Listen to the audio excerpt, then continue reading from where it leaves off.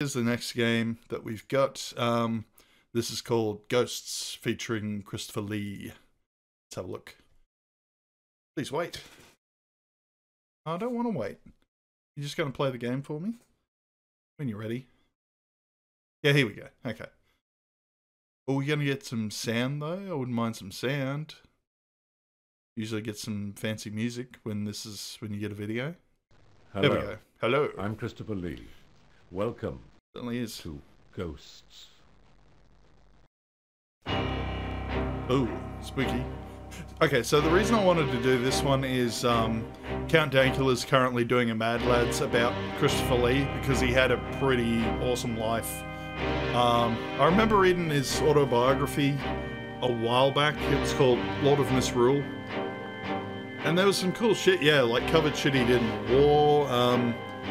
He was descended from, like, his mother was a countess. He was apparently a direct descendant of Charlemagne. Marcus Gromolkin. Okay. And yeah, this is coming off, we had Halloween last week, so might as well keep doing Halloween stuff for a bit. Dr. Susan Blackmore, parapsychologist. And yeah, Dur's got me in the mood as well. I was watching him play Phasmophobia earlier. I'm like, oh yeah, do some ghost hunting of my own.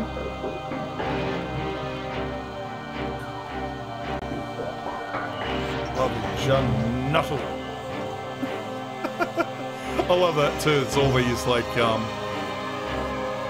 apparent experts and then just a priest. Priests know a little bit about this sort of stuff.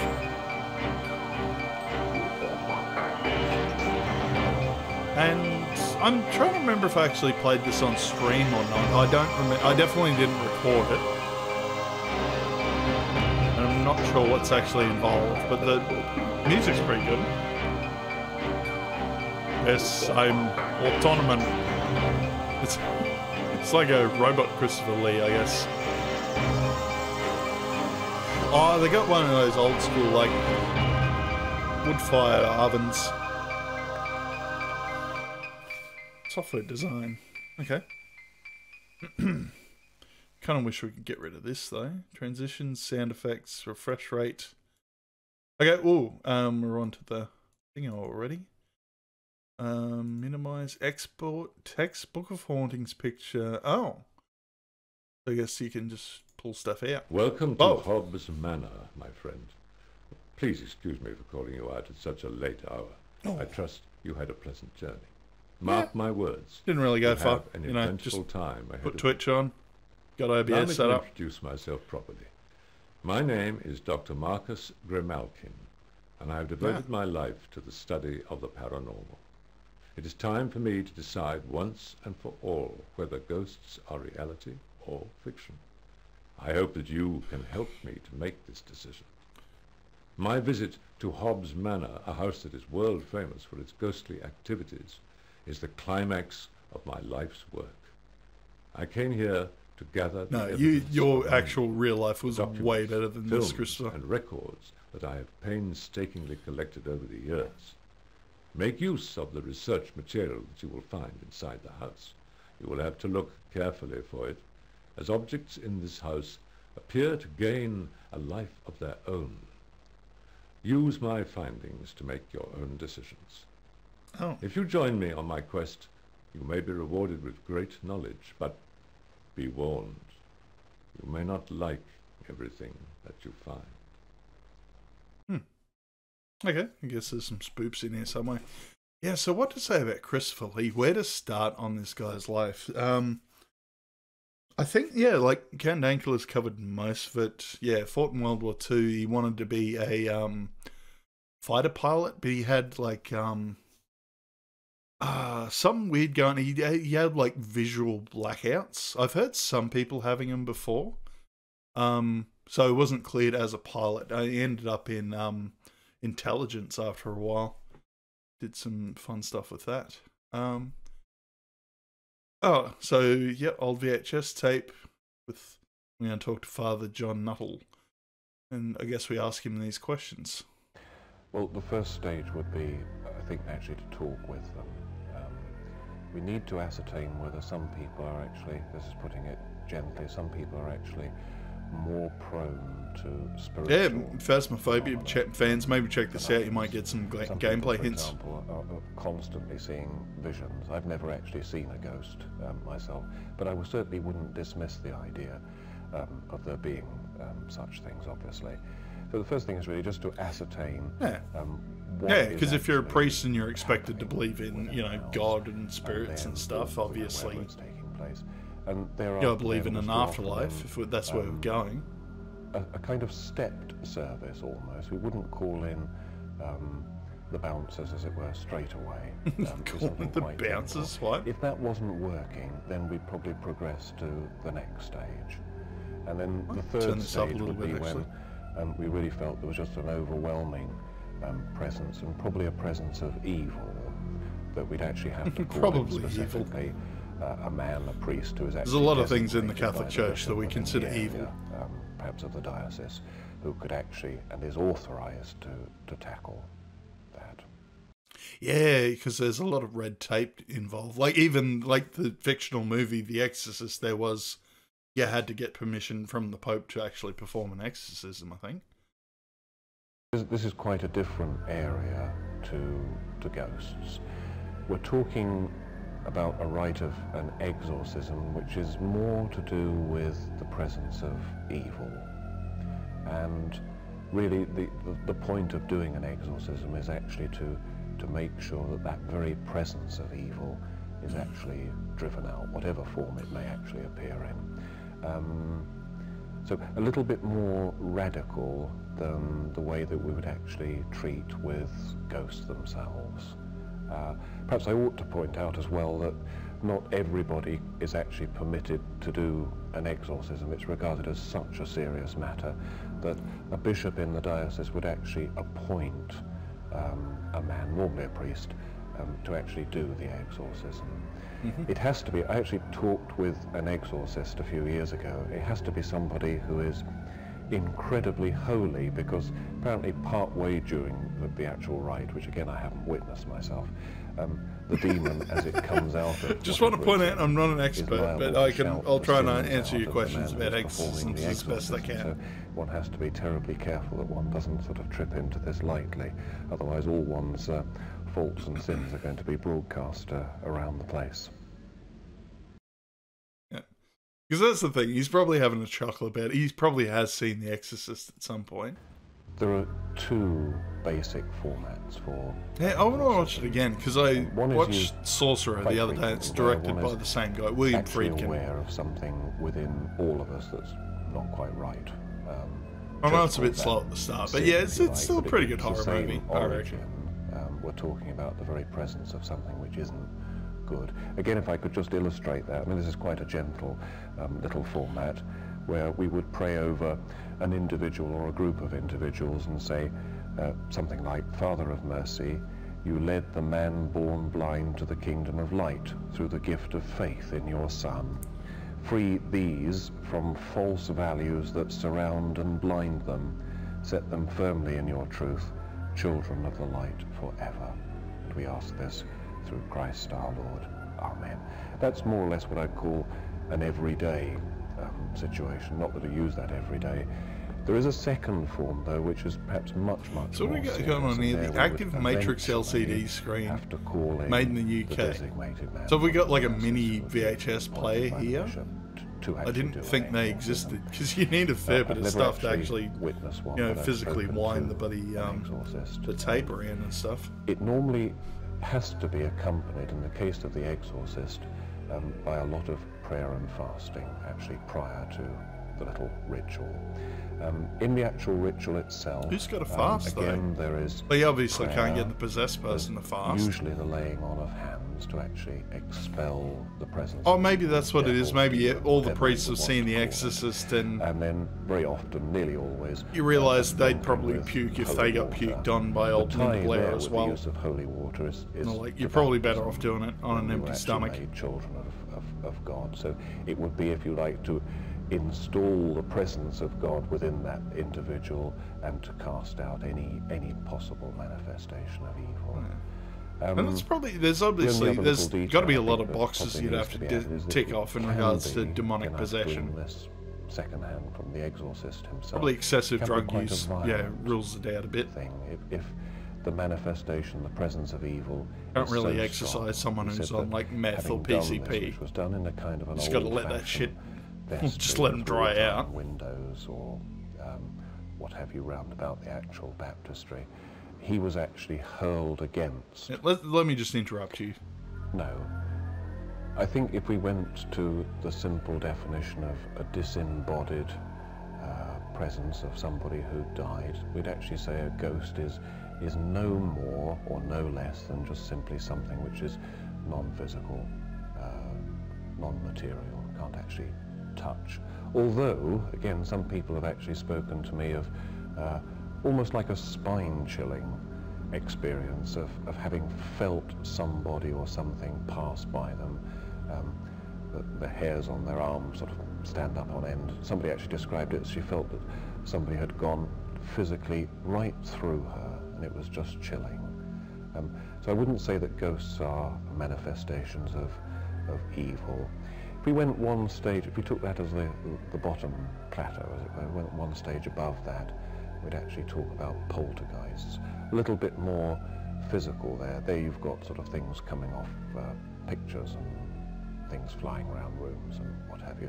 But again, the general definition is so there's no like mischievous spirit and not no religious reports to, on any of this sort of stuff. Are they just going and off the third movies? And probably the most extreme case. They're keeping it very vague, aren't they? Diametrically opposed to ghosts is where one would need to think. He's probably watching it in the background. It's like, now the best advice seems to be to go into the light Caroline. Yes, that seems appropriate. Well, that was a crock of shit. Oh, okay, we go to the corners to back out. So who is Father John Nuttall? Is a Roman Catholic priest who preaches in the county of Surrey. He's fascinated by the subject of ghosts and has helped members of his parish in the past who have experienced hauntings. So all the nut jobs who live out in Surrey who just get, up to mischief, I guess. All right. Ghosts and spirits in religion. All right. Okay. There's heaps, isn't there? Majority of faiths are practiced by the population of the planet, except spirits and ghosts in some form or another exist. These spirits may be in the form of angels, demons, gods, or devils, materializations of human emotions such as good, evil, and holiness. There has been a universal fascination with death for at least 50,000 years. Archaeological digs have resulted in experts believing that the Neanderthals painted their dead with pigments and dyes, indicating that they believed in life after death.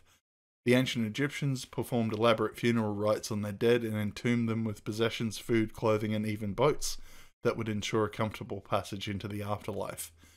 A spirit defined in the religious sense is not necessarily an apparition that was once alive, as in the paranormal sense. However, religious spirits such as saints and angels are reported as being seen as ghosts regularly. Yeah, that makes sense. Religious beliefs often cross into the realms of the paranormal. For example, certain primitive religions hold the belief that a person's spirit leaves the body during sleep or unconsciousness and wanders the earth. Christians believe that demons are capable of possessing a person's mind, and poltergeist cases are often linked with possession. Many faiths remember and protect the dead with offerings of food and flowers. Others attempt to bring the spirits back to earth by ceremonies and rituals.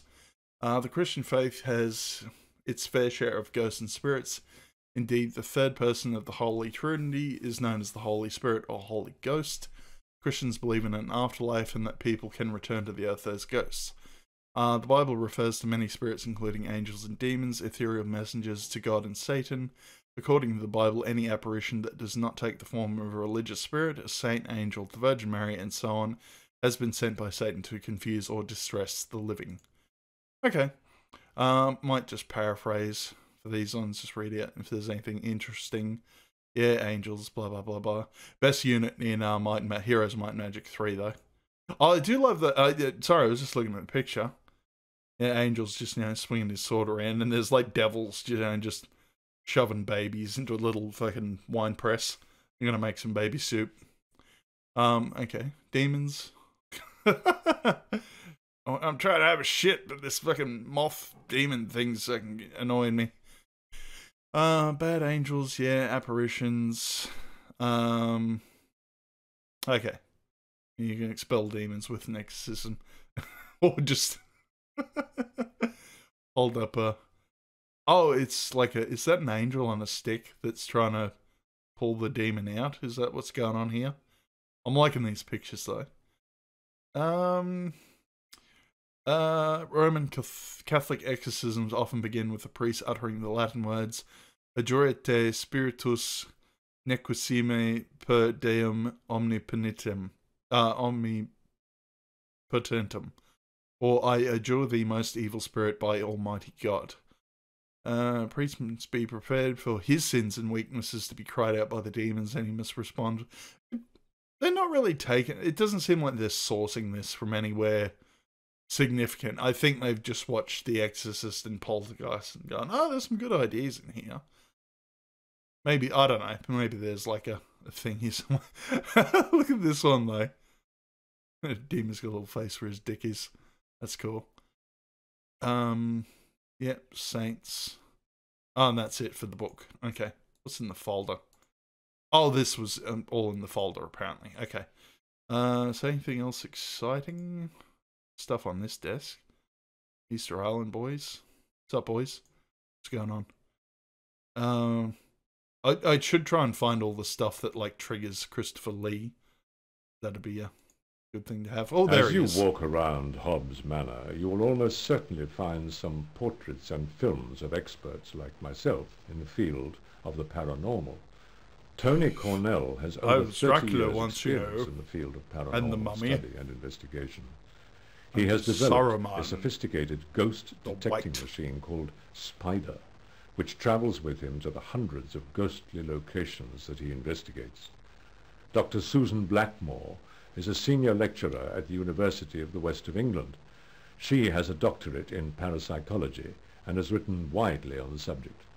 She was awarded the Distinguished Skeptics Award in California in 1991 and has been involved in the production of many television programs on the paranormal. Robin Furman, trying to remember, is a trained psychologist. So this would be 96, so Christopher Lee would have been... He founded Ghostbusters UK in 1984. Nearly 70 at this point. And has since investigated died hundreds at 91, and when was that, 2016? Father John Nuttall is a Roman Catholic priest who preaches in the county of Surrey. He is fascinated by the subject of ghosts and has helped members of his parish. Is he really, in the though? past He didn't really have much to say on the hauntings. matter. Anyway, thanks, Chris. All right. So yeah, what do I know Christopher Lee from historically? I have seen the Dubuacker. So I've seen the original Hammer Dracula with him and Peter Cushing, who he stayed friends with for pretty much all their lives. I know Cushing died first. So we get Hammer Horror. Should you see a portrait fall from a wall, look carefully at the subject of the painting. No. This unfortunate person may soon be dead. Oh, is that what it is? Okay. Is the portrait gonna fall off? Should you see... No, okay. That was perfect horror timing. The painting should have fallen off the wall. Anyway, who's this guy? It was on a Sunday morning, very warm, very hot. Found his audio log, apparently. Okay. And the group of people I was with went off for a walk, and I decided that I was going to play the trumpet. I was outside, I think I was playing Summertime or something like that, and quite suddenly I was terrified. Yeah, because I mean, like that. Really like, absolutely petrified. The whole thing with Christopher Lee was, I think he worked with... I was so scared, I ran into the house. When did he start the movies? He would have started in the 30s. What I realised because he did, was, when I stopped playing... He was 6'5", there was 6'5", no so he was sound at all, nothing. He was a stuntman to start with. He had a sword fight with Errol Flynn in a movie. None of the now in a forest. The chance of trees got the not shits being with him because he got drunk and nearly cut off his bloody finger. No sound at all. That night, was there? I was in bed. Yeah, Hammer Horror Dracula. I don't know what time it was. Did the Mummy through them as Maybe well, 3 I or think. 4 o'clock in the morning. It was quite late. And I woke up Other good And roles. again, I'm I was trying to remember absolutely terrified. what I couldn't first breathe saw this him in time. as well. I mean, I really couldn't breathe. I was, and that was it. But there was But yeah, definitely apparently something when he was worked getting with at Boris me Karloff, that day. he said, the take two whatever incidents jobs you can, just like couldn't- whatever especially acting the roles you still can trees. find. Just I mean, that's the thing. doesn't The matter still the trees and no subject, birds just singing do in them. the forest. And But it was yeah, he stuck with well, that well, mentality if that all wasn't his being life. haunted, Like, I don't know what was. I mean, it's really yeah, he's actually really been in quite a a movie serious thing, with and Red that's- Brown, the Howling to Stab a Werewolf bitch. I think that one was called. They just I've got to get matey on Red Brown. Red Brown is fucking amazing. Like, not for different reasons besides, Christopher Lee. Anything spooky This in here? diver's helmet belonged to Mr. Montague. He caught the bug for underwater exploration. Unfortunately, a rather large octopus caught him. Okay, so he's caught by an octopus. Maybe it's like the last game. It was like reading his thoughts or something. I don't know. Can we go upstairs though? Anything good in that? No, we checked the incense burner, didn't we? There seems to be a fair bit involved with the house, isn't there? Let's look at these portraits, I suppose. Well, it's a little bit close, isn't it? All right. Do you believe that one day there'll be evidence to prove that ghosts exist? And this is the opinion of each one. So let's try Robin Furman, Ghost Hunter. I think we're very close to it. Because you see, the team and I are all fucking hell. skeptics. That is, we doubt, but we accept sensible evidence. Whereas people who say they're skeptics and don't believe, of course, are not skeptics. At least they're not scientists. Because a scientist has an open mind. They're dogmatic. They're paranoid disbelievers. We're the true skeptics. We doubt in the absence of evidence. But I think we're getting there. Okay. It's got to be done much more accurately, with a lot more equipment, a lot more analysis, and I think more important than anything else, with all that backup, the psychology of the people involved is very, very important. We don't know what causes this, but it does seem to be linked to, in many ways, people's beliefs and the circumstances they find themselves in. In other words, the mental state. I don't mean crackers. Their mental outlook. From that point of view, Oh, so don't laboratory believe nut jobs. Okay. investigation we were talking about earlier can help us. But as for a breakthrough, I don't think I shall see it, and I don't think my children will see it, and I don't think my grandchildren, if I have any, will see it. And I'm inclined to think that it won't be a parapsychologist that will produce this phenomenon. I think probably an orthodox scientist will find something, and the whole thing will fall. Oh, blah, blah, blah, blah, blah. Let's check it. The skeptic. I think it would be very exciting if we had some evidence that ghosts exist. The problem is, I think what's most likely to happen is that we'll go going on on getting in the your ear, kinds Del? of so-called evidence What's going that on we've up the had for nose? years and years. That is stories of people What's with seeing this- things, apparently what's with this matching up to earring? how things were in the past, but when you go and check, That, you can't like really those see little what's on. bracelets made What of would candy. really make a difference would be if somebody came up with a plausible sounding theory about ghosts. And most of the theories that I've heard just don't really stand up at all. They involve all kinds of very strange ideas of energy or of vibration or of storage of information, which just don't fit with anything that we understand, and you can't do anything with them. What we need is a theory that will say, right, it's using this kind of energy, it's storing the information in this kind of way, it interacts the brain like this, now let's test it. If it's true, it predicts such and such an effect, let's go and look for that effect. That is how normal science proceeds, by putting up a theory and trying to see whether it can make predictions that come out right. Mm-hmm. If we had that in the realm of ghosts, we might get somewhere. But it hasn't happened yet. I think it'd be very interesting if it did. Yeah, fair enough. Okay. Now let's flick this around. Slowly. Oh, and this is the... Look at the... Oh, I can't look at the paintings. Okay. I guess we'll go bottom floor and work our way up. Got a spooky, looks like a spooky ashtray on that desk. Oh, no, can't do anything with the desk. Okay. Spooky skull. Hello, spooky skull. Don't look up your nose. Bettiscombe Manor is quiet these days, but it was not always so.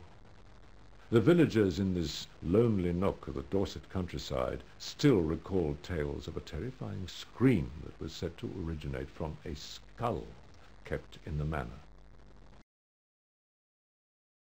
In 1685, Oh, we get an actual Azariah story. Pinney, the lord of Bettiscombe Manor, was banished to the West Indies for his allegiance to the Duke of Monmouth.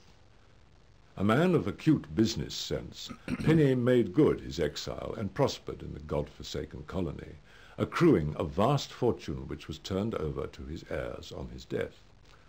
2 generations were to pass before any of Azariah's kin dared set foot on English soil. It was his grandson, John Frederick, who returned to England in 1734 to reclaim the family seat in Dorset, bearing considerable riches and a Negro servant from the Isles. That's what However, you did back then. Shortly after their arrival in the country, Frederick's manservant, Isaac, was stricken with a malady that racked his body for days and only eased when the wretched fellow approached death. It was on his deathbed that old Isaac, who had served the family well, pleaded with his master that he must be taken back to his homeland for burial. If not, a terrible curse would befall the manor and all who lived therein. Take you back to A Africa. Fuck that phlegmatic shit. man, John Frederick was not given to superstition, and duly ignored his slave's dying wish, discreetly burying his body in the local churchyard. It was then that the howling came. At first, many thought it a prank played by schoolchildren, defying one another to remain in the churchyard after dark. But when one of the youngsters returned home, ashen-faced and shaking with He's fear after indeed hearing terrified. a strange groan emerge from one of the graves, the games stopped and few would enter the graveyard again. And the wailing continued, louder than ever, a wild, keening sound that chilled the soul and which could be heard for miles around. The villagers knew the source of the shrieking. But Frederick would not heed their desperate pleas, and refused to disinter the remains of his servant, and so the howling was joined by tremors and thunderclaps that shook the very foundations of Bettiscombe Manor. It seemed as if Isaac's corpse had risen from his defiled grave and was hammering angrily at the doors and shutters of his former household. Why did you bury me without clothes? Isaac couldn't rest in peace. I'm in the afterlife and my dick's hanging out. The din was appalling, but it had its desired effect, almost. Finally, 2 sleepless months after Isaac's burial, John Frederick wearily succumbed to the inevitable and exhumed the body of his servant. In such haste was the deed done that Isaac's rotting head was rudely detached from his body. Yet rather than return Isaac's complete remains to the West Indies, Frederick shipped his body back for burial, but kept the skull Oh, yeah, that's right. as They a used to get all the ghoulish slaves memento from of the his Caribbean. recent travails. That's where all the skull European was explorers deposited went in the in the loft, 1700s, didn't they? And the lord of Bettiscombe Manor Oh, no. retired for an early Explorers, night, merchants. comforted by the belief that he had done all in his power to appease Isaac's vengeful spirit, and a blissful silence descended upon the village once more. And so it stayed, until John Frederick's own death a decade later. However, the new occupant of the manor, William Thornton, had not been appraised of the skull's presence, and upon seeing its ghastly village, had it thrown into a pond Eat this behind the skull. house. He instantly learned the error of his hasty actions, as an ear-splitting scream rent the air and drove him good to the Photoshop on that, sanctuary of actually. his manor. Quick were his neighbours to inform him of the nature of the cry, and the penalty for ignoring old Isaac's wishes. I know the But young Thornton menu bar was here a is taking me proud out of the man, immersion a little and bit. steadfastly rejected any attempts to retrieve the skull and let it defile his house again. No matter how much Isaac's ghost bellowed into the night sky or raged against the manor with his phantom fists, Thornton would not yield. Nor would he accept the accusation that Isaac's clamorous protestations were responsible for an unaccountable crop failure that year, or for the mysterious death of livestock in the region. It was to prove a fatal stand. Ooh. On a bitterly cold January morning, the Lord of Bettiscombe Manor was found in a state of collapse by the edge of the pond, dressed only in a sodden nightshirt. Driven mad with fatigue, his spirit had finally broken, and he had stayed up the long night, raking the pond for the accursed skull, to no avail.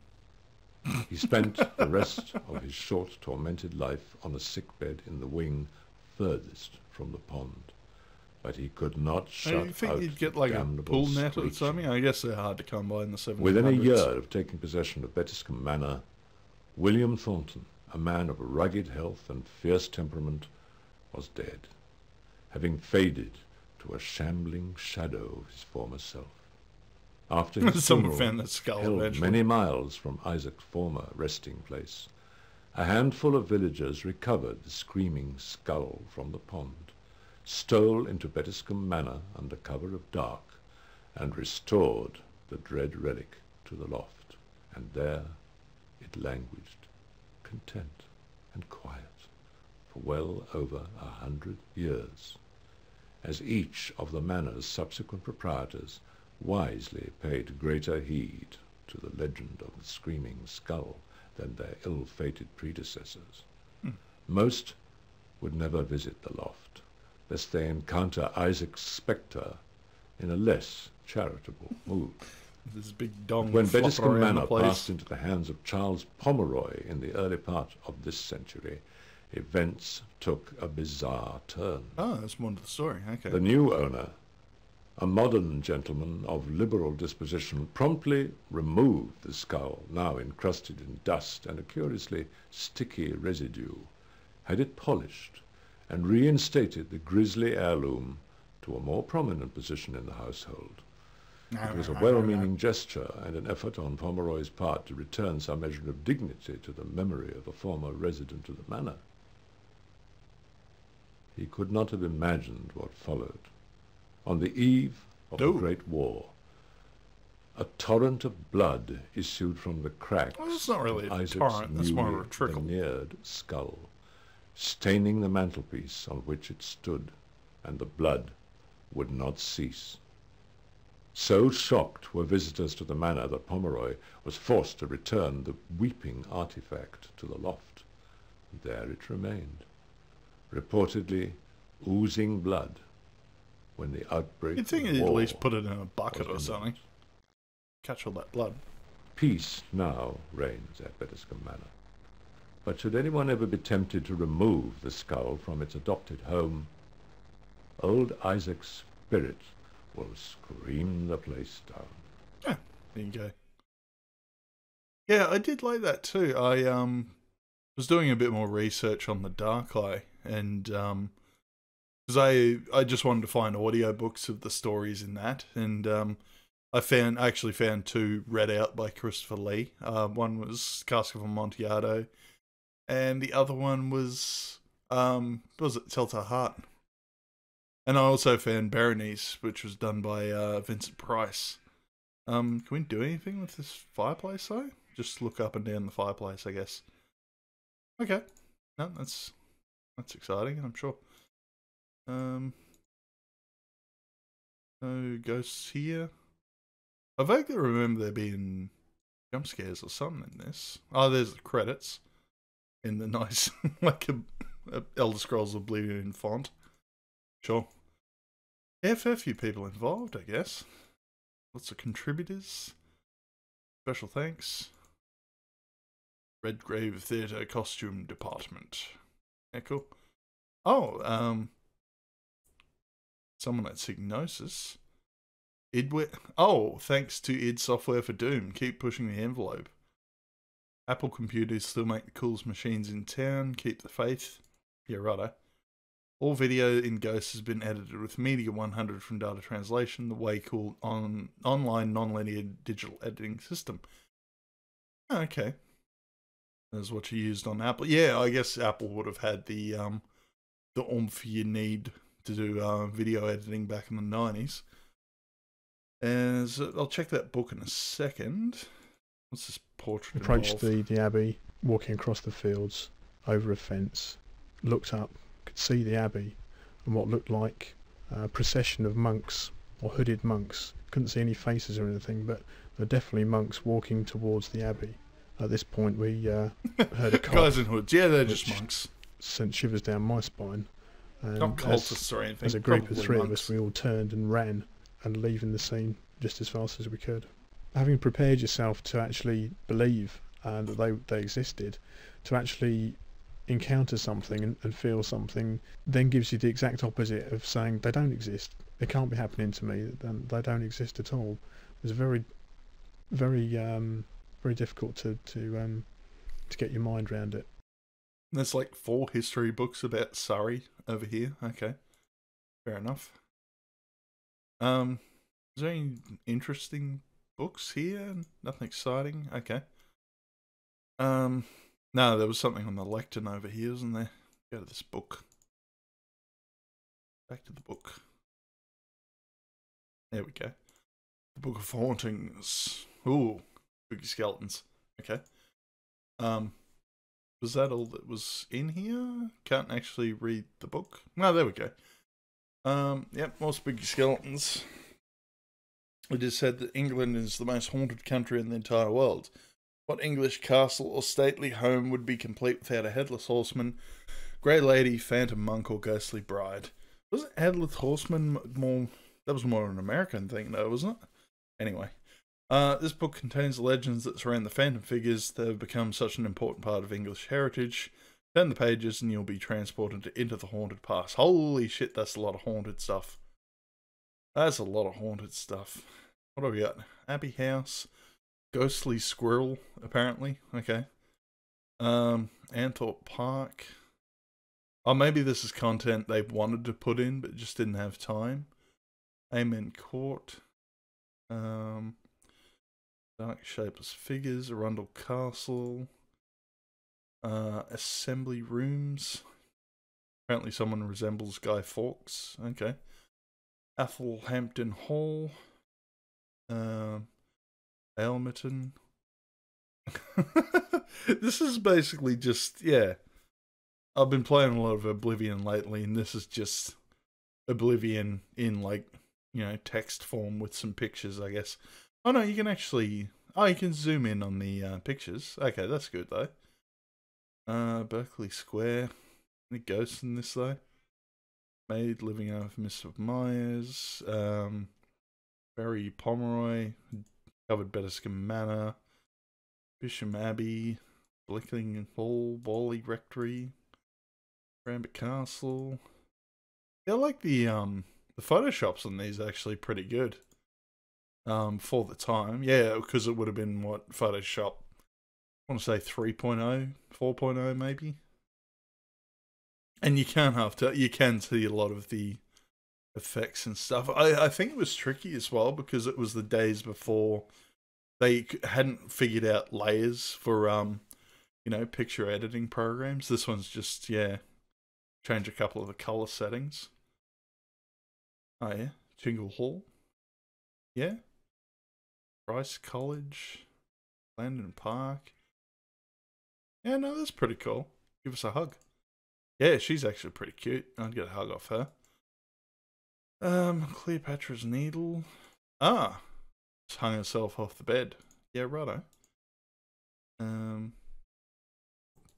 Corfe Castle, Corpus Christi College. Why do I know that name? Rasta Tower. Grand Hotel. What? Hang on, what's this one? Go back. Curry Mallet Manor. Fair near Taunton in Somerset.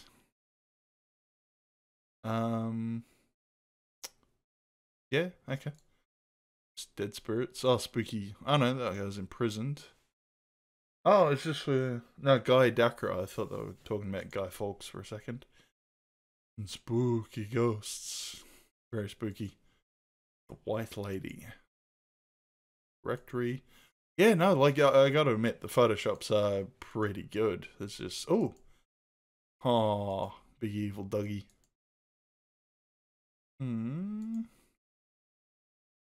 Yeah, I guess they got paid to put in a bit of effort. Yeah, just rando beardy naked guy, sure. Hampton Court Palace.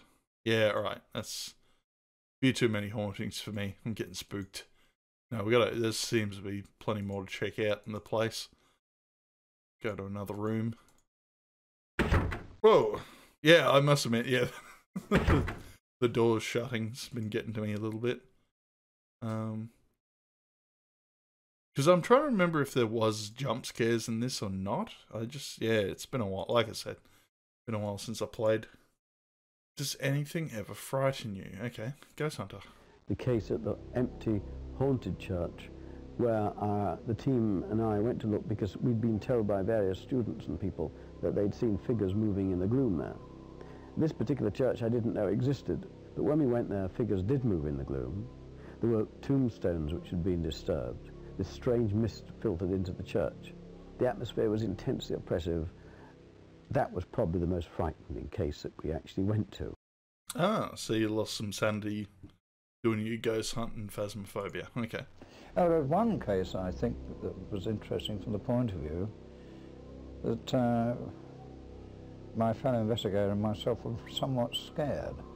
You get blasé about this, but we were in a house, an old house up in the Fens, north of Cambridge, and in a room that nobody would sleep in or live in, because they said funny things happened to them, and they were using it to store furniture. Funny things happen in the house, when they put electricity in the house, they put everything else but in that one room. And we're in there, and sitting there, and we got all the other helpers, actual members of the University Society downstairs, doing a Ouija board, not to communicate, but to get everybody round so that we could control them. And suddenly there's bumps and thumps coming. We locked the door from that direction across the bare boards. And I'm saying to Alan, this is my friend, Alan, cut it out. He's saying, just cut it out yourself. I said, well, it's not me. And bang, bang, bang, we got 2 torches. And we're shining. I mean, we've known each other for years. I knew he wasn't doing it, he knew it. But it got quite scary because it's a thump, thump, thump, thump, thump, you see. And the last thump was on a brass bedstead over my head. And I thought, wow, I don't like this. And Alan said the same, more or less the same thing. People were making a noise downstairs, and we used that as an excuse to go down and tell them to keep quiet. We got to the door, and we forgot that we had put strings across there in case somebody was going to take us for a ride. And we went through there and collided with that, came back, and as we came back, we heard a noise, and we swung our torches around, and we saw a chair going across the room and land bang on the wall.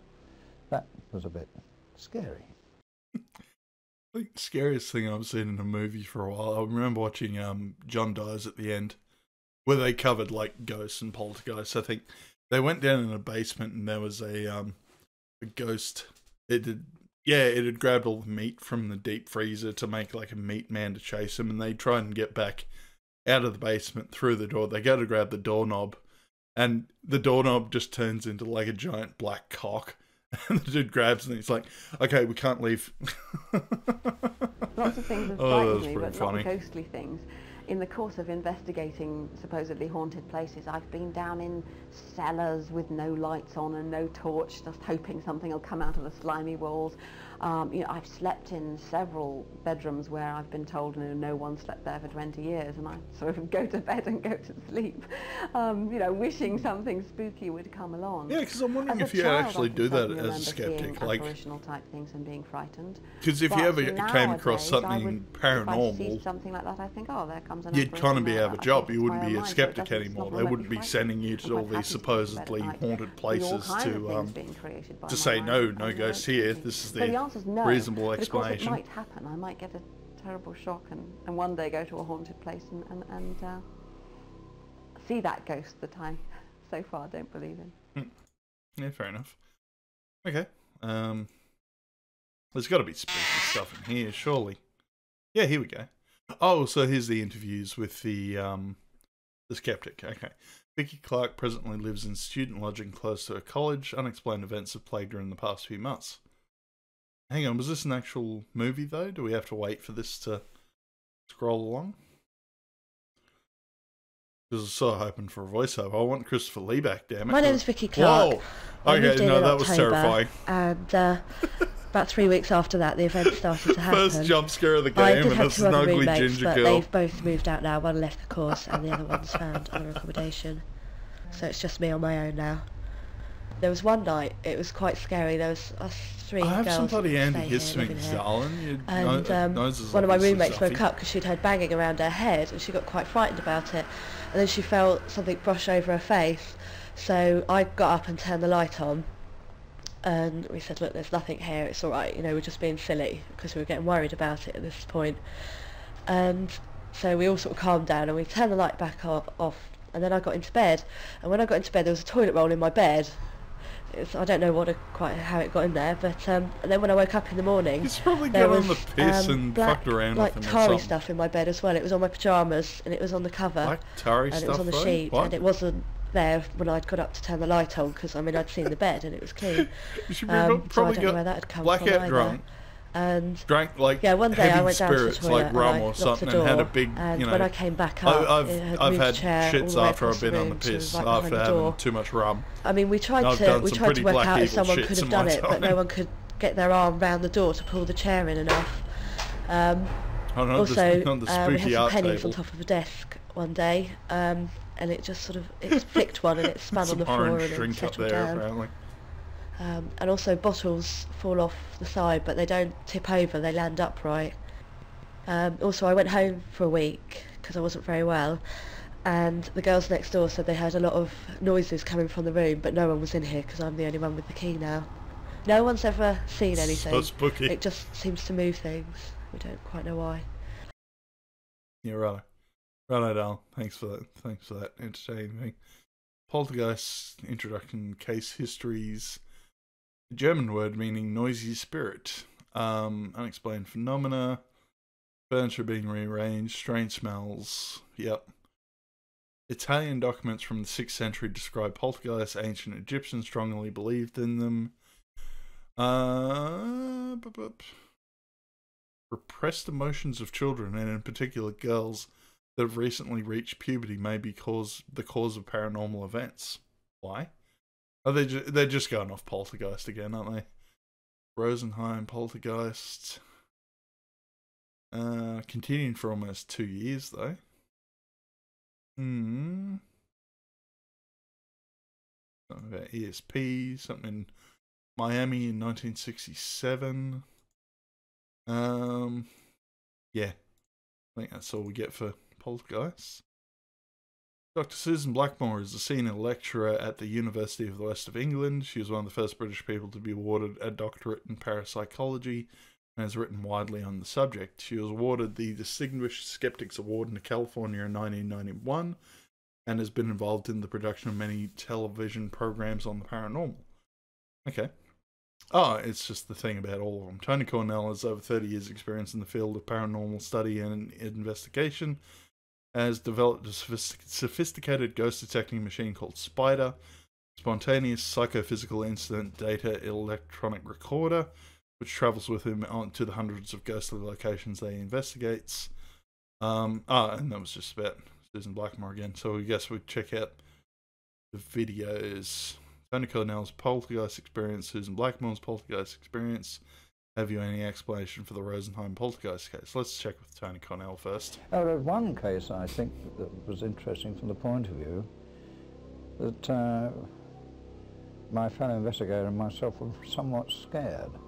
You get blasé about this, but we've seen this one. You were talking about it before, the in, spooky bits.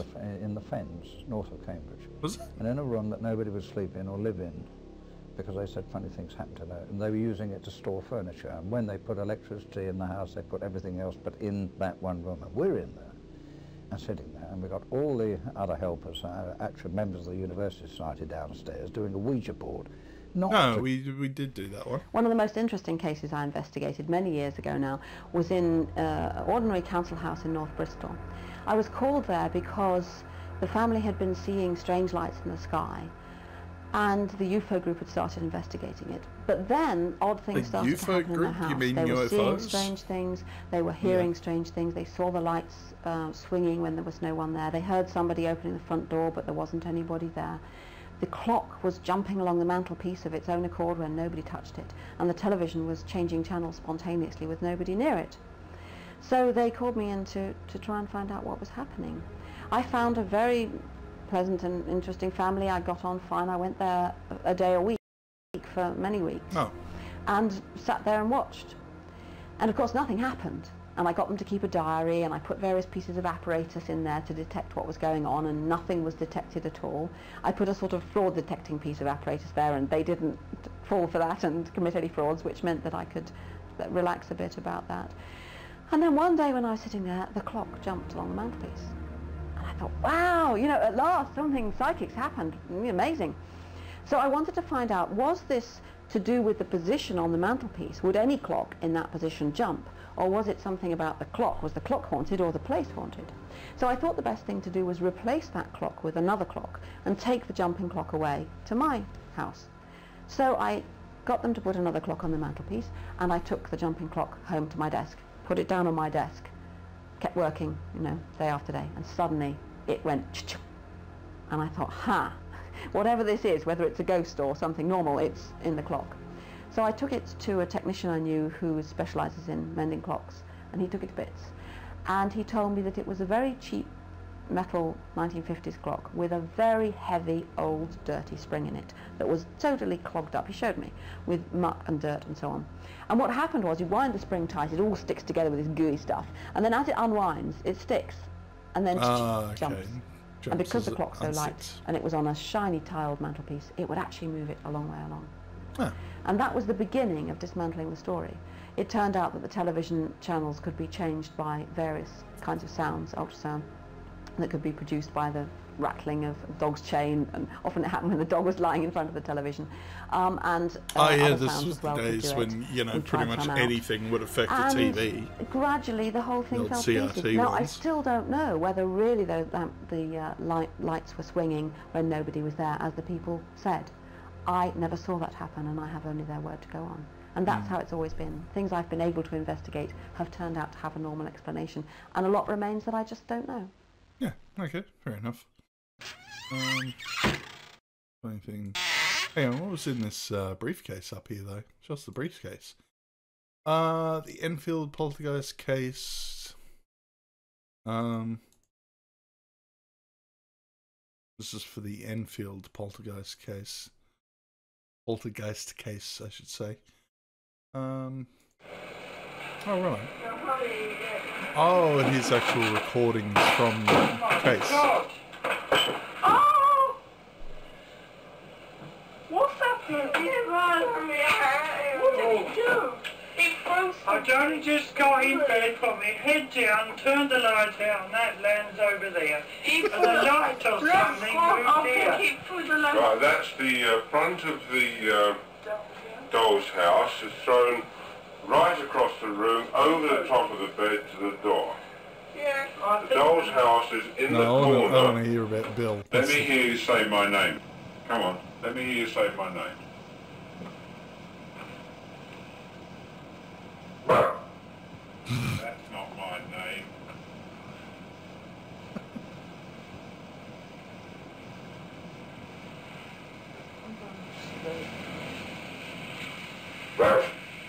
Come on, my name's Morris. Let me hear you say it.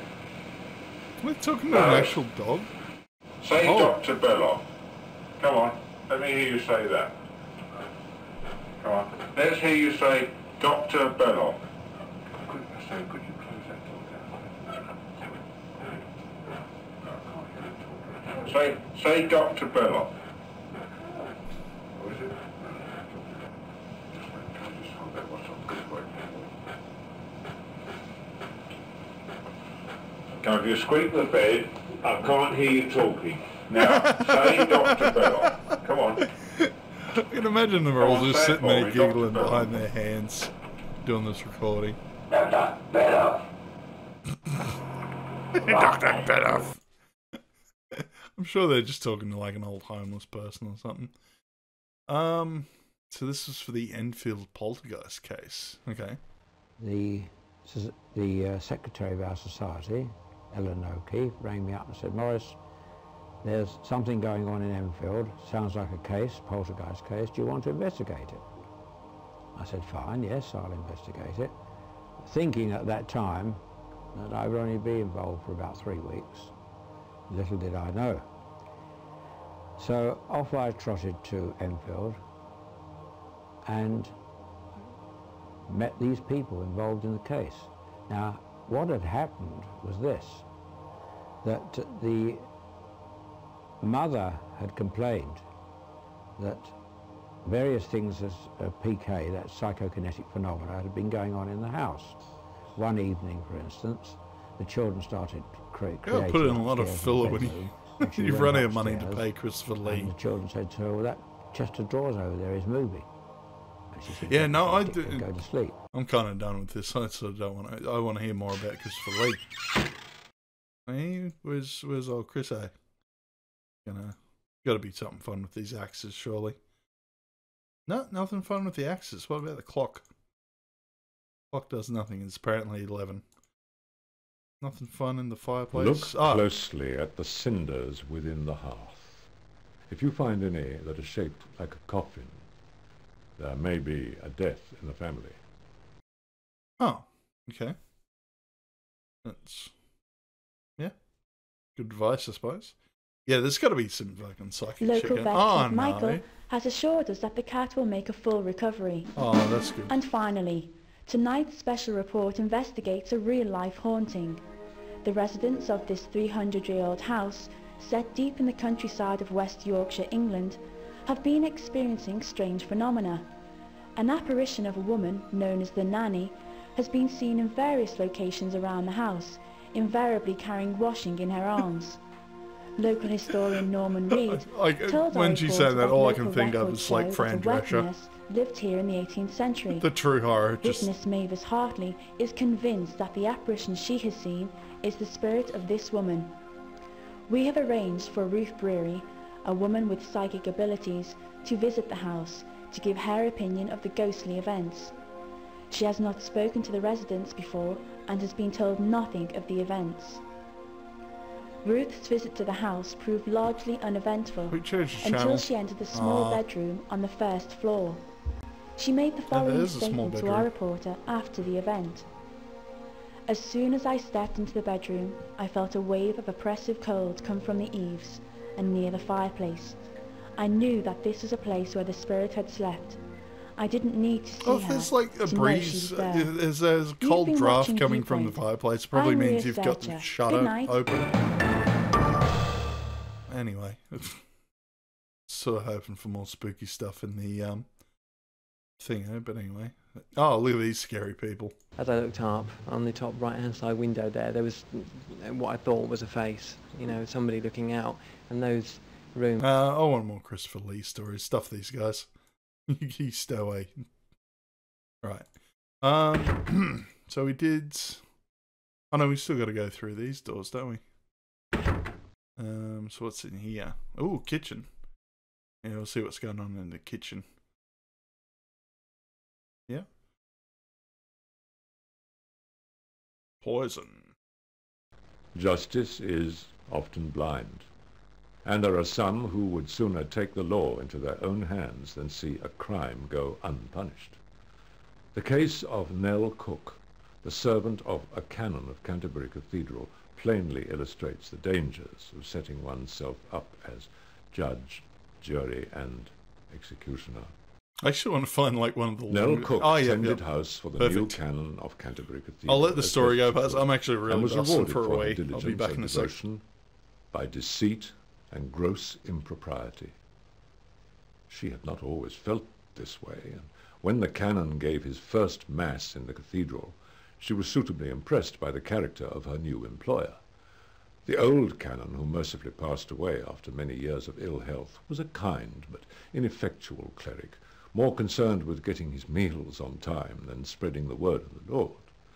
Now, here before her was clearly a man of passion, who had directed his considerable energies and charisma in the service of the church, and yet There was something about the new canon, like the way he would never look her in the eye before he went to visit parishioners who had sought advice in spiritual matters, or his often extreme moodiness and irritability after returning from some of these calls.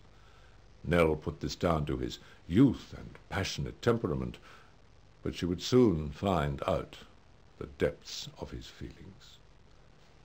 The canon was a man who kept odd hours, and it was difficult for Nell to arrange meals at set times.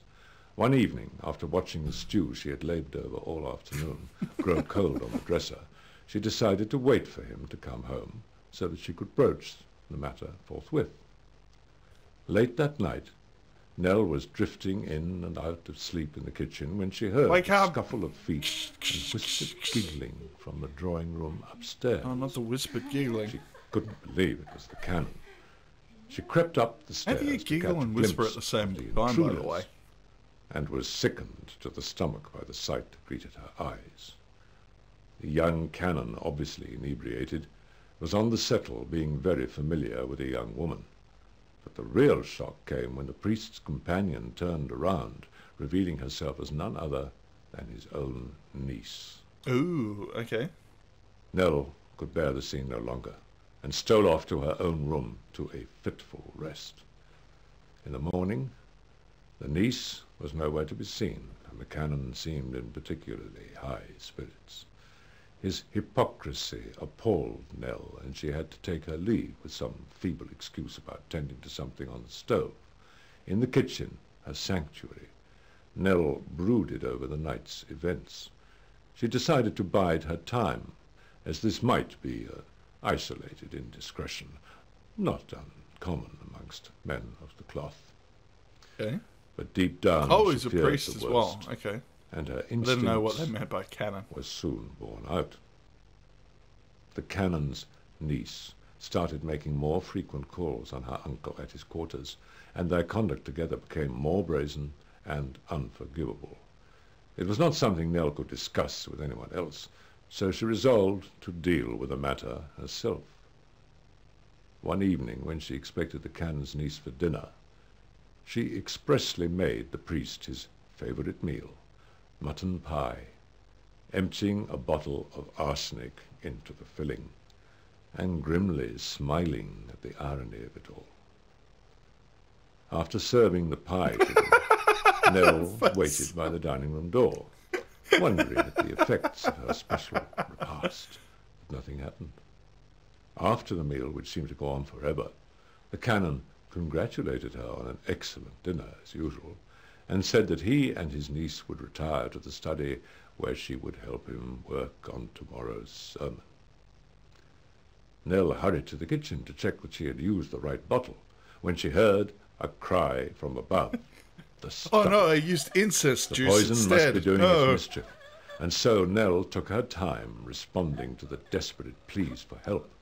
When she reached the room, she found the canon and his niece writhing on the floor in agony, foam the colour of sage forming around their mouths, and their eyes wide with terror and supplication. But Nell simply watched them with a curious detachment, as if none of this was Hey, really getting rid of the bodies now. bade them good night, and retired to bed. Night, bitches, you're dead. Yet her awakening was violent, wresting her from a deep slumber. Upon opening her eyes, she saw a crowd of people in her I didn't get a all harumph speaking out of that in guy. agitated tones, Give and the the most governor a vehement harumph, amongst harumph. them was the man now shaking her roughly by the shoulders. Still drowsy, Nell could not fathom what her assailant was babbling, but when he mentioned the poison, the hairs rose on the back of her neck, and she recalled her actions. I can't remember of the why he previous actually night. kept arsenic in the house. All seemed like a dream. Possibly rat poison or something like that. I Now, don't know. fully roused, she attempted to explain, to defend herself, but those gathered in her room were well past listening and only sought vengeance for the slaying of their priest. Nell was dragged from bed and into the streets, where the people who had once been her friends and neighbours turned on her with a viciousness that was breathtaking. Stones caught her in the head and chest, forcing her to her knees, blood pouring freely from a gash on her cheek, and still it rained stones, pounding her into the ground, her arms uselessly hanging by her sides, and then succumbed to the darkness. If only that were the end of it. Oh, shit. On regaining consciousness, Nell found herself at the bottom of a deep pit, looking up at her tormentors, some of whom had shovels in their hands.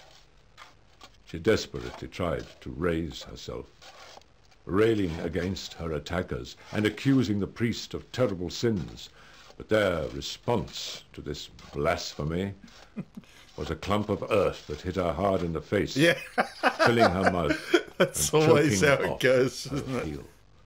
The priest is having incest, just get a big fucking thing of dirt in your face. The next, until her body was covered by damp, cool soil. The last thing she saw through the clod of mud. Oh, did she got the arsenic bottle in the face? Was the poison bottle being thrown into the grave with her. And then the darkness truly closed in. Forever. Oh. The passage between the old infirmary cloister and the green... It wasn't really a ghost story, that one, was it? ...is known as the Dark Entry. And Nell Cook's spirit is said to wander through this foreboding corridor, lamenting the injustice of her fate. It is also said that any who look upon the wretched apparition will soon taste death themselves. Oh.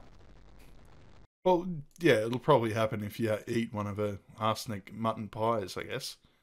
That's usually how it goes down. Oh! Okay, that's not what I was expecting to see in the teapot. If you have ever broken a glass whilst drinking, you will have experienced an omen of death. Yeah. Okay. Good to know. I've broken a window whilst drunk. Don't know if anyone died, though. Are you sure you want to leave the house now? No, not quite yet. We've got lots of stuff to check out. Collection of exquisite imagery from some of England's most haunted sites. Oh, we get an actual video slideshow for this one. There we go. Oh, no voiceover though. Okay. A bit lazy. They don't seem to have gone anywhere besides Surrey to check all this stuff out. I'm sad. He's brought some Japanese dango though. Good. These are haunted sites though? Okay. Yeah, it's all very haunted, I guess. Yeah, this one's photoshopped. No, that's just lazy. Oh, there's like an export option. Oh, that's what the thinger indicates, the film reel. And this is just all the same stuff. Okay. Nothing. We can't turn from here though. We can't go back or out. No, everything's locked off. Hang on. Copy. We have a start over option if we get stuck. No, it looks like we're stuck. Okay. Guess we're starting over. Alright, we'll do a speed run of this. Welcome to... Yes, welcome. Back to the kitchen. Yeah, because we're not trying to solve puzzles or anything. We're just kind of checking out the house. Just pots, pans, anything in the oven? No, nothing in the oven. Okay. Anything in the cupboard? Ooh. Really? I don't think they celebrated Halloween in England, but anyway. Guess if you got pumpkins, you can do a pumpkin thing.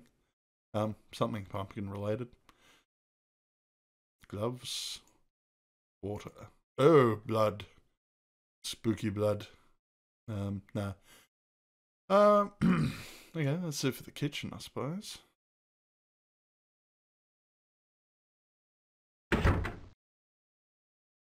So, yeah, for like a manor house, it's not the biggest place in the world, is it? I guess this would be the basement. Probably. Oh, I was expecting like servants' quarters, but this is all a bit fancy. Check out the slideshow. Check out Pooter. Ghostly glossary. Oh, yeah. Yeah, plenty of stuff on... Why is there stuff about Sir Arthur Conan Doyle? Oh, no, he did a few, like... No, that's right. There were a few ghost stories mixed in there somewhere. They had to sort out. Screaming Skulls. Yeah. What else is in here, though? Probably watch some videos at some point. No, just a bottle of stuff. Oh, more files. Ghosts and Technology. In 1861, William Mumler, a Boston jewellery engraver, developed some photographic plates only to discover that an image of a person appeared next to the subject of the portrait. This person was not present when the photograph was taken, and so Mumler assumed they had produced evidence that spirits of the dead exist and could appear on photographs. A US Court of Appeal judged that the plates were genuine in 1863. Since this incident, technology and the paranormal have been closely linked. And solid evidence. Sophisticated surveillance equipment. Oh, this is that spider thing that I was talking about before. Oh no, we didn't finish all that. Ghost technology, spider, robo-ghost. The four-strong team, Ghostbusters UK, make use of a computerized surveillance equipment in their investigations. One member of the team, Rodney Mitchell, has linked various input devices to an Acorn computer to record temperature changes, vibrations, and sound. This machine has been given the name Robo-Ghost. The team hope that the collation of printouts from Robo-Ghost will result in some evidence being uncovered to prove that ghosts exist. An Acorn would have been a bit old in the 90s, though. Wasn't a super powerful computer. Side laboratory tests. Gansfield experiments, yeah. Someone putting ping pong balls on his eyes. Dana cards. Oh, and that's it for the thing. What's on the tape, though? Do you believe there is fraudulence involved in lab experiments? Rodney Mitchell describes RoboGhost. Yeah, I'll hear about RoboGhost. What we have here is a computer system that is monitoring a number of sensors which are on the end of wires. So this is one of them which is nearby. This is a temperature sensor, a small, very sensitive sensor which is feeding information into the computer, which is then being recorded and displayed on the screen as a trace. Now if I grab hold of this, you'll see the temperature go up along that curve there. Yeah, a bit hard to see. As the temperature goes up, it's recorded FMV, and into the computer's memory, and we can take it off onto a floppy disk and then. Yeah, this is the days, the dark ages of modern computing. This is back, a BBC Acorn worked on a I don't know if it'll do it for me. CRT TV. It didn't have an actual monitor. Didn't get monitors on like 80s computers. You'll see the temperature fluctuating. Oh, if you did, they were like very small and like built into the actual box. I've seen a few like that. Oh no, did they say continued? Tony Cornell, what experiment? Yeah, no, stuff this. I want more Christopher Lee, damn it. Go and find Christopher Lee. He's probably haunting this this game as we speak. What the fuck is that? This fascinating piece of machinery was constructed. What is that? It looks like a Nerf gun. To deal poorly designed Nerf with gun. A terrifying entity of some sort. Because people often say to us, have you ever been frightened with what you're doing? We've never actually been frightened, but you never know. If we saw an entity, we could in fact, literally, like the Ghostbusters, we could sort of, fire a beam of light, and we might have an epileptic ghost if we did that, but it is a very real He's not even really convinced about it himself, it's very complicated, but in brief, on the side of the machinery, we have here a GSR machine, galvanic skin response machine, which you hold in one hand, and if you see something that's frightening, you could sweat. You might not realize you were sweating, but there would be a response in the palm of your hand. This then emits a high-pitched buzz, and if you felt uncomfortable, you think, my God, people have reported a sinister presence there, but I don't actually see anything.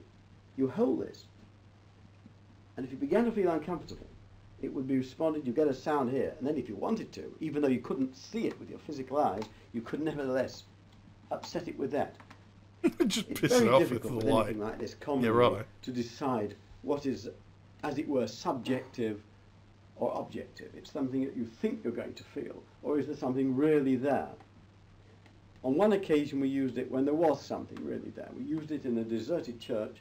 We fired the beam of light at a swirling green, ominous mist, which exploded into trillions of glistening lights and rushed out of the door and disappeared. Now, we saw it, believe it or believe it not, that doesn't matter to me. But the fact is, it came in useful. We like the machine, we developed it, and it's fun. But the galvanic skin response machine does help you to decide if you are actually physically responsive. Yeah, these guys are nut jobs, aren't now, there's a lot more that could be said, but it's probably beyond the scope of what we're recording just now. Fair enough. Really, though. And this is the... Oh, this is the inside of Spider. Okay. Oh, yeah, little tape recorder. Speaker, for some reason. Little baby keyboard. Oh, that might be a ZX Spectrum, actually. They did have pretty small keyboards, didn't they? And... yeah, okay. What's this do? This is a little device that's designed to detect the charged ions in the air.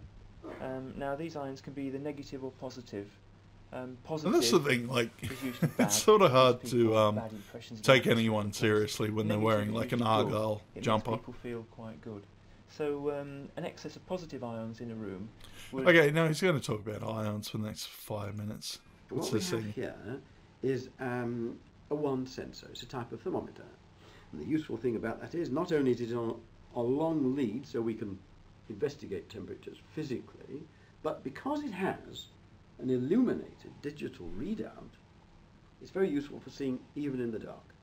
And the change of temperature is noticed directly. Now, it's just picking up temperature. A report is... Yeah, no. Fucking 90s bloody technology. Let's go have some wine.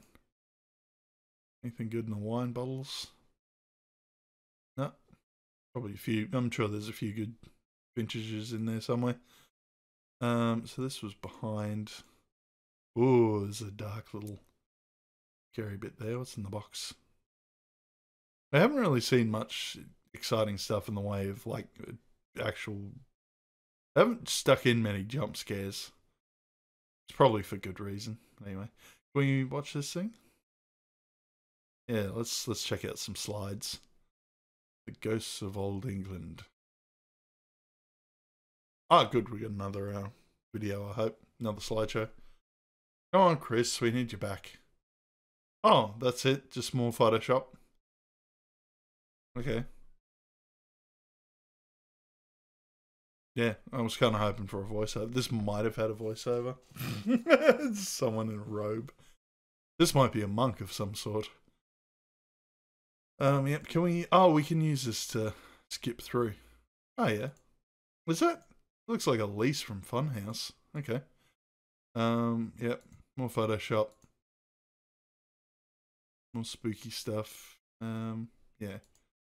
Okay, so that's the point of the slideshow controller. That's what happens when I click on the that film reel icon. Right, well, out of the cell. I think we don't have too much more left to explore, do we? That was to the that was a bedroom or something. No, that's where that screaming skull thing was, wasn't it? We don't have much more to explore. Just the 2 rooms up top.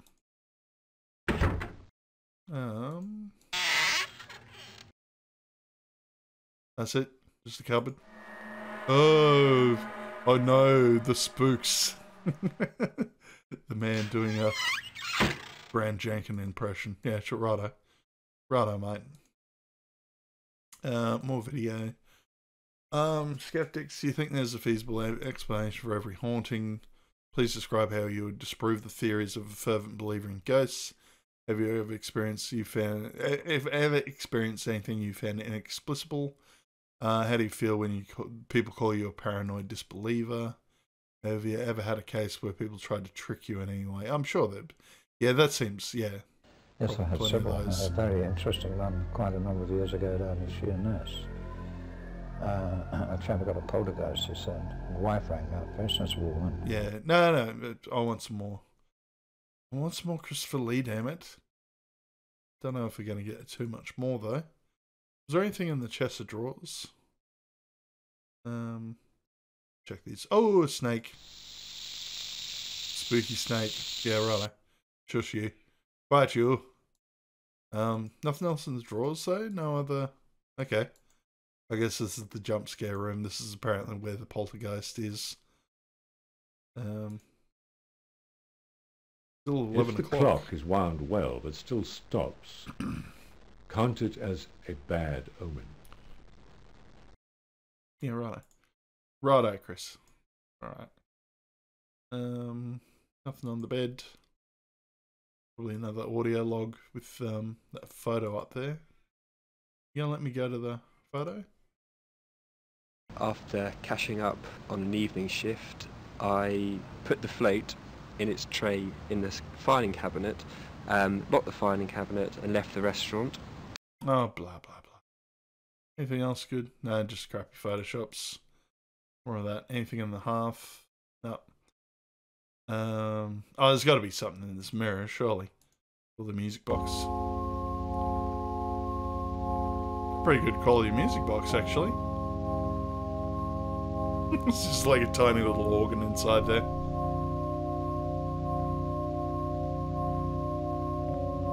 Yeah. Have you checked your reflection recently?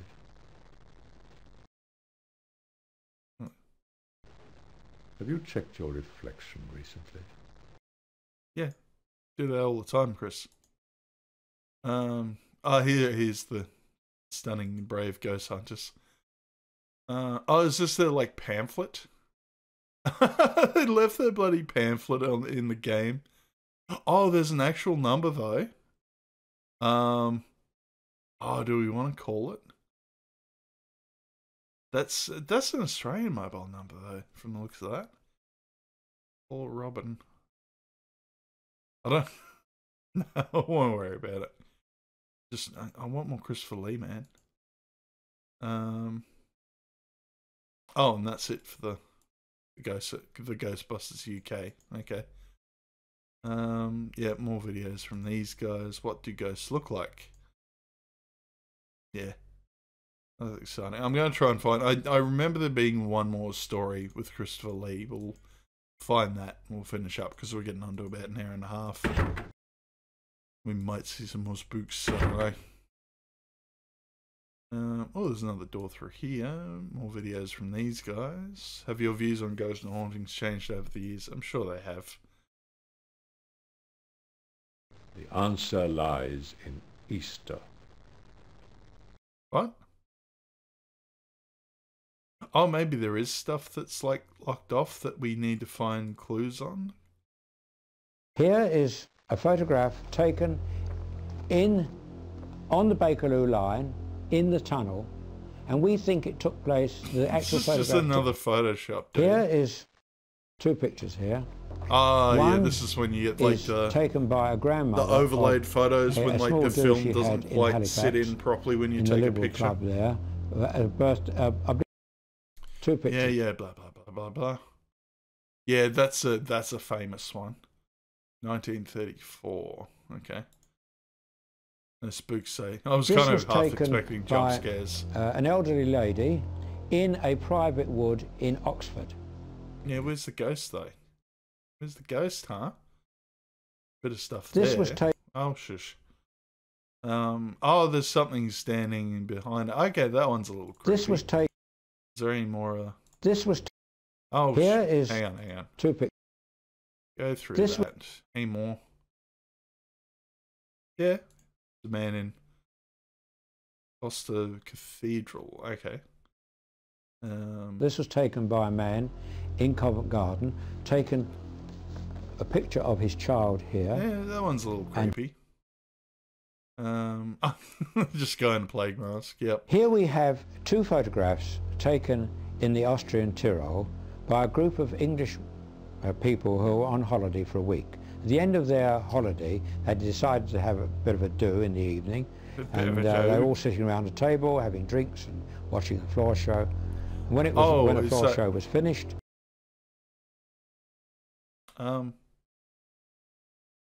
is that all? It is just the here we have two lady there. No, Anyway, moving along. I'll check that box last, because I reckon there's something significant in that. There's a glove. Yeah, if here we you cross go. the North Downs in the county of Surrey, just east of Guildford, you will come to the tiny hamlet of Shear. Continue south for another mile, and you will enter Hurt Wood, an ancient and Yeah, lush no, forest this is the on one edge I of the remember, downs. because I used to Beneath its heavy do stuff canopy with of another oak fella and called ash, deep Vorzak, in its and he wooded actually folds, lived in a Guildford clear and mentioned tranquil that pool will present itself. Its banks the lake lined they're with talking willow, about, this its one, rim was sort of turning near to his moss. house. This is the silent pool of legend, whose lower depths hold a violent and brooding secret. In Saxon times, the silent pool was a godsend for weary travellers who chanced upon it when losing their way in the forest. For Emma and Philip, who lived and worked in the woods, it was far more. It was their secret place, where they could forget the long labours of the day and bathe in the pool's placid waters. The daughter and son of Benjamin, the local woodsman, the pair were inseparable, and they had taken over many of the daily chores after the recent death of their mother. Emma, the eldest, was a striking beauty, who reminded Benjamin so much of his dear wife. Now approaching womanhood, she would soon marry and raise a family of her own. Philip was a lad of strong heart and limb. Philip used to cut his hair using a bowl. The household was beginning to recover from the grief that had stricken it earlier that year, when the appearance of a dark stranger changed their lives forever. On an uncommonly hot day in autumn, a finely attired nobleman, hopelessly lost and in need of a drink to slake his powerful thirst, stumbled upon the woodcutter's hut. Unprepared for such a visitor, but knowing the dangerous caprice of such men, Benjamin reluctantly entertained him, sharing what little refreshment he had with his taciturn guest. While Philip attended the patrician's steed, Emma served their uninvited caller the last of their water, and then eagerly took her leave to fetch more from her secret refuge. On arriving at the pool, flushed and breathless, Emma felt no compunction to hurry back, but instead disrobed and entered the water's cool, inviting embrace. So enchanted was she by the serene beauty of her surrounds that she failed to hear a horse approach until it was too late. The rider burst from the woods and reined in his steed at the water's edge, near Emma's discarded clothes, uttering not a word.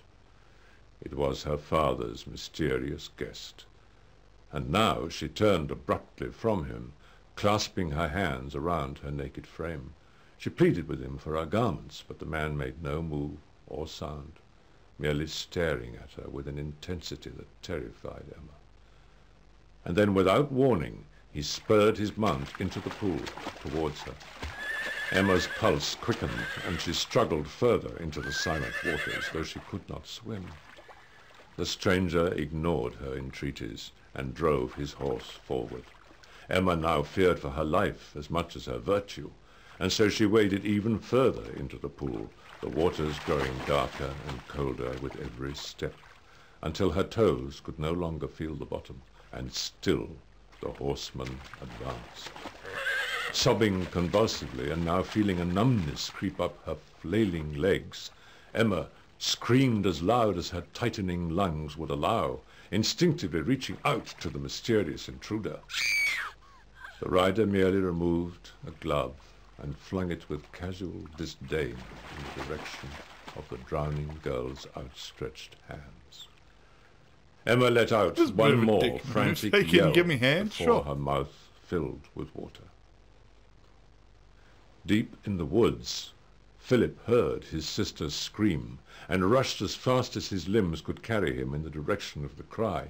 When he reached the pool, Philip could at first see only the stranger on his steed a short way out from the bank. But then he caught sight of Emma thrashing wildly in the deepest part of the pool. Wading in without a second thought, Philip reached his sister, whose energy had been all but sapped by the icy waters which now enveloped them both. Yet He could not keep her head above water, and his own strength began to fail him. In one last desperate lunge, he tried to push his sister towards the bank, but he fell back under the effort, and the pool's inky depths dragged them down, slowly and inexorably.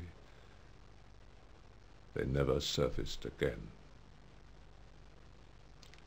The stranger scratched his beard idly, turned his horse, and rode off into the forest. Behind him, the waters of the pool stilled over like a glassy sheet, leaving no trace of the tragedy that took place barely moments ago. When his children did not return home that evening, Benjamin desperately searched for them in all the places he knew they liked to dally, and in time came upon the silent pool, but he could see nothing there, and returned home distraught and tired. He would redouble his efforts tomorrow. And so the woodsman continued his search, time and again returning to the pool, until, on one occasion, something caused him to linger by the bank. The noonday sun was just clearing the tops of the trees overhead, its rays playing across the becalmed surface of the pool, when Benjamin was momentarily blinded by the glint of something bright on the far bank. He hurried around to the other so side. So bright, I and can't see. What he saw broke his heart, and he wept like a child. There before him, bobbing near the water's edge, were the pale, bloated bodies of his children, still bonded together after death. He waded in and began to pull them back out when he noticed, locked in Emma's frozen grip, a silver gauntlet, which had to be prized from her fingers for him to look at it more closely. Standing waist deep in the accursed pool were the bodies of his dead children floating beside him. Benjamin examined the crest on the glove, and his body shook with helpless rage. For the owner of the glove was not only the self-same lord to whom he gave succor some days before, but also none other than Prince John, Regent of England. Oh, shit. His evil was beyond punishment by any other than God, the same God who had now taken his whole family from him. Do not tarry long at the edge of the silent pool, for you might witness the spirit of the drowning maiden rising from her watery grave, a chilling scream on her lips. There she will stare you dead in the eye, and in a heartbeat rush towards you across the pool's shimmering, hushed surface. Yeah, fair enough. That was an interesting one. So all that's left, I'm just going to check this box. And I'll see if it'll let me actually leave the house in case there's something exciting. If you want some advice to get ahead, there's more to the laboratory than meets the eye. I'm sorry, there's a laboratory? Oh, crap. So there's stuff I've obviously, like, missed. I don't know if it's actually meant to lead anywhere, though. That's the other thing. I thought this was just one of those, like, explore around and click on stuff games. Where would a lab be, though? Was it down in the cellar? Nah, let's just leave. I've had enough. Are you sure you want to leave the house now? Yeah, let's get out of here. Yeah, I like the little icons though. Yeah, all right. That was a bit different. From what we normally do.